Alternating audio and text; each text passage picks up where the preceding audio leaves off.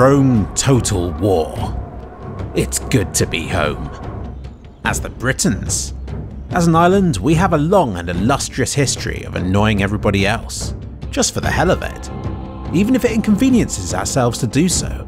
Now that's dedication. To uphold that tradition, I'm going to declare war on France.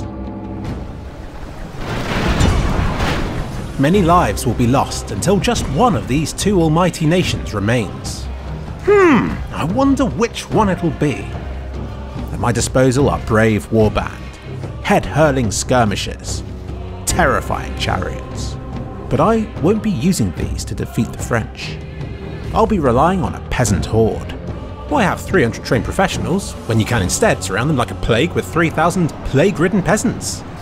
Time to put the commoners of Britain to the ultimate challenge. Let's begin.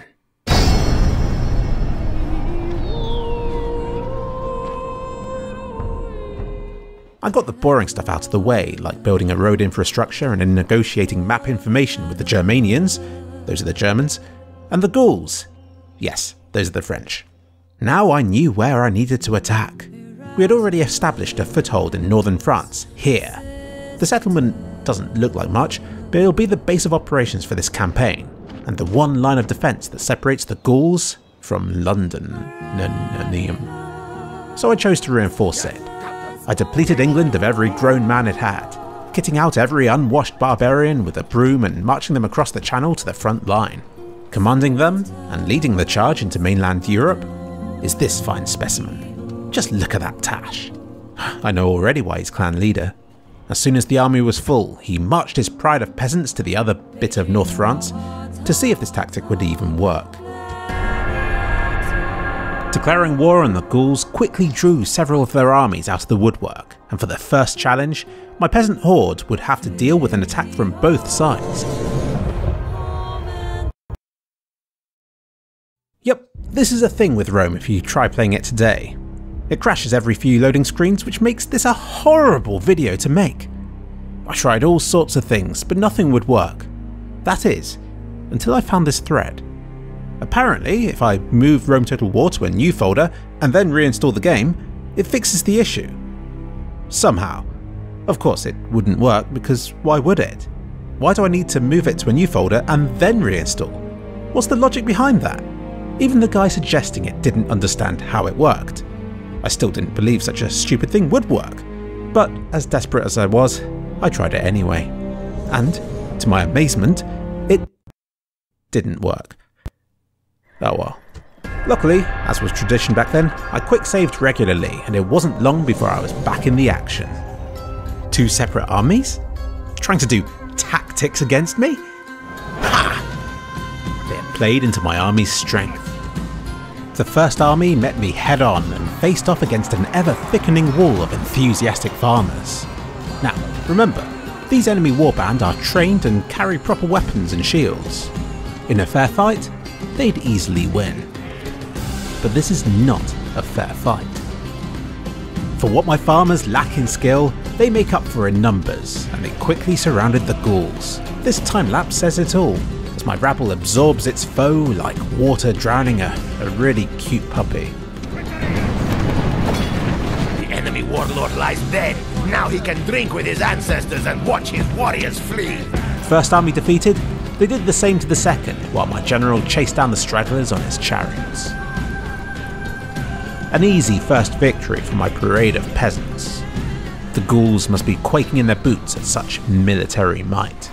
Victory is the reward of warriors. Great victories like this go only to the best.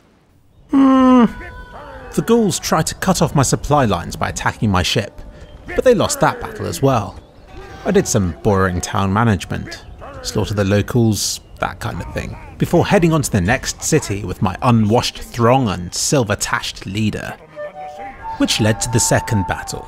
This wasn't going to be like the first though. This time, my 3,000 peasants would be up against over 2,000 trained soldiers, some of whom would fight to the death. That smell is the enemy! That's what fear does to weaklings! After an inspiring speech, my men were ready for battle. Their main army stretched across the land and rolled towards mine, like a very long, intimidating rolling pin. But my peasants remained strong, and soon they engaged at numerous points. The size of their army hindered my attempts to encircle them, but I still found a way. And soon, the enemy's finest soldiers found themselves sandwiched between my peasants like a sausage and a hot dog. It wasn't long before the French started running away, which only made it easier for me to surround their remaining fighters. You have killed the enemy general. Now his men show fear. Before long, the fear had spread and the French were fleeing the field, leaving nothing but brown trails in their wake. But there were some who resisted, and they too got surrounded and soon turned their tails and fled.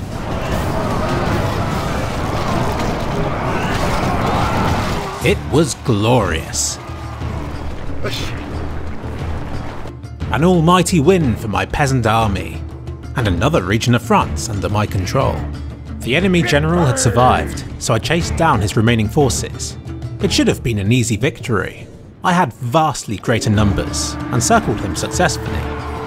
But his elite units refused to back down. I did it right. Previous armies had given up within seconds, but not these. All three groups held their own against literally thousands of farmers. I eventually won, yes, that much was inevitable. But I lost 800 peasants in the process. Just get more then, you might be thinking. But it's not that simple. My cities were tapped out. No new soldiers to replace them. Part of me thinks the devs are wise to my OP peasant strat, and introduced this restriction solely to nerf it. My only option was to sit tight, to let time pass me by, and to wait as more peasants reached the age that they could legally be slaughtered at. My leader got older and wiser. His beard, older and wiser. The enemy general returned once again. Turns out he managed to escape before. I would have called him a worthy adversary, but his battle sense was apparently lacking. What did he think would happen when I eventually attacked him again? This time, I made sure that he wouldn't get away.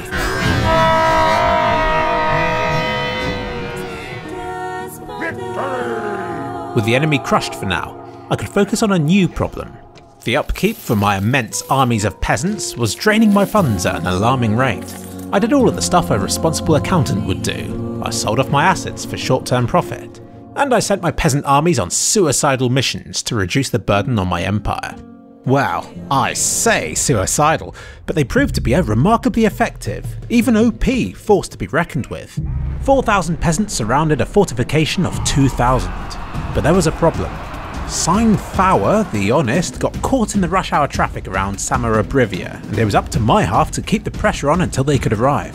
The French rushed out and my army got to work, swarming them and eating away at their numbers. It got hairy at points, like when some of my forces started to retreat. Although I didn't use my chariots for battle, they ran about nearby and often inside my troops for motivation. The ghastly French forces and their heavy cavalry surprised me by charging me from the side entrance. A bit like this bit from Lord of the Rings. But my peasants held their ground and eventually defeated the enemy general. The enemy king is dead! The rest of the French forces put up a valiant fight. It took me forever to beat them back. My frame rates plummeted to unspeakable levels. My reinforcements finally arrived, but they proceeded to dick about and do nothing helpful. So my exhausted army pushed on into the city themselves to secure the city centre. I tried doing tactics, but they weren't having any of it, so the battle was decided in a brawl a bit like that ridiculous bit from Dark Knight Rises. Victory is the... I had won, and secured another key part of France. But my casualties were high. I had lost over 2,000 brave peasants, and had to recruit more from across the kingdom. Poor France wasn't doing too well either. The remaining provinces were split down the middle by a few rebel counties that they hadn't yet claimed as their own. One fragment lay in Spain, the rest in Italy. I placed a decent defensive force to stop any attacks from Spain, and my peasant army marched on into Italy. This could be a big mistake, risking me getting involved in Central Europe during this turbulent time of history. Was I ready to meet the Romans? Actually, were they ready to meet me? But then something happened that I didn't expect.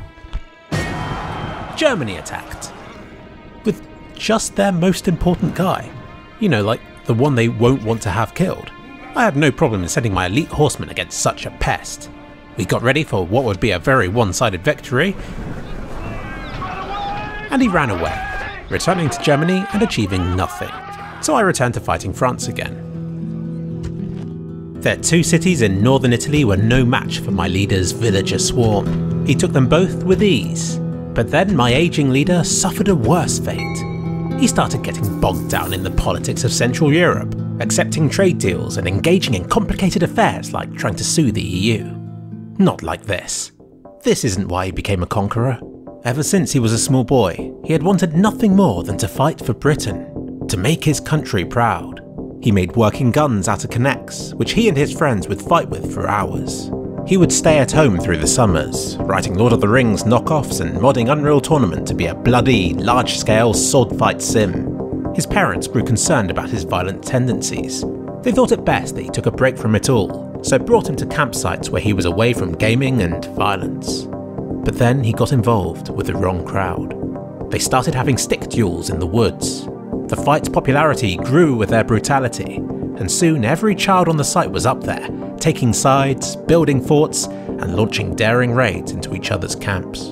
But one day, he got hold of his mum's video camera, and it changed everything forever. He knew what needed to be done. He brought peace to the disjointed factions of Trelawarren, uniting them under a beautiful, shared dream to recreate Helm's Deep from Lord of the Rings in one of the greatest home movies of all time. It took place one fateful sunny afternoon and raged on for at least a few hours. Many fell, again and again, every take. Continuity was awful. Trolls were introduced through forced perspective. If you shook the camera enough, a passing seagull kind of looked like a fell beast. Eventually it was filmed, and they gathered around to watch their creation. It was beautiful. That was the moment that Baravendus knew he wanted to become a conqueror. He didn't want trade deals.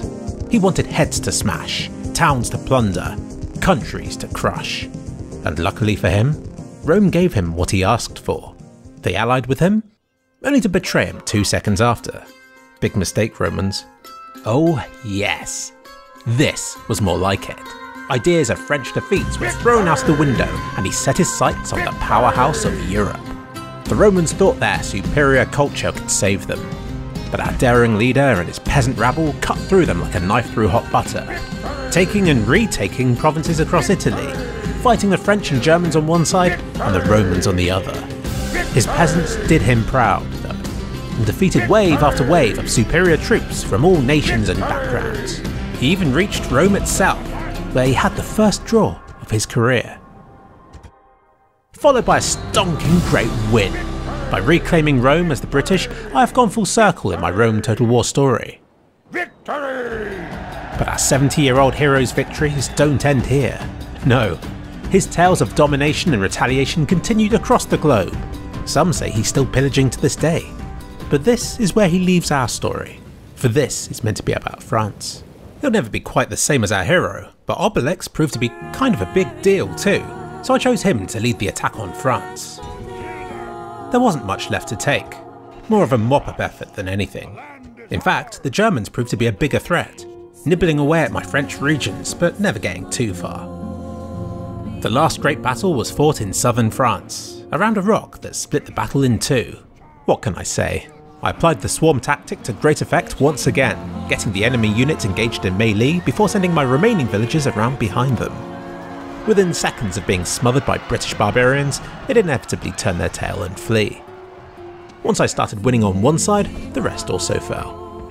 Killing the general was simply an extra bonus at this point, to help speed things up and to minimise my casualties. Soon, I had pushed France into Spain. But nothing's ever easy, is it? I had no ill will towards the Spanish, but soon they were blocking my path. I did a token amount of critical path analysis, tried to force my way through, got stopped, and resorted to genocide. Sorry. I just kind of wanted for this to be over. Fear us! The land is ours! The French managed one last stand against my troops. They rallied forth and took a secondary army that I had sent forward to assist the main one.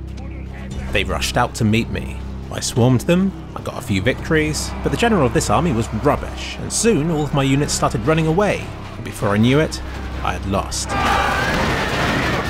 The day is lost as your warriors can fight no more. embarrassing stuff. A few crashes, battles and betrayals later, Obelix arrived with his villager throng to show everybody how it was meant to be done. Soon he was through the gates of the last French city. Thousands of identical men were soon pouring in, like water into a cup that was made in France or something. The AI bugged out at this bit, getting glitched against the walls and the door. I surrounded them, but it didn't do much and I lost quite a few people before the French retreated to their central courtyard. The enemy king is dead! It just wasn't France's day. Their demise was upon them. But then, there was peace. Silence. I wanted to do this right. I encircled the square. And then it was time.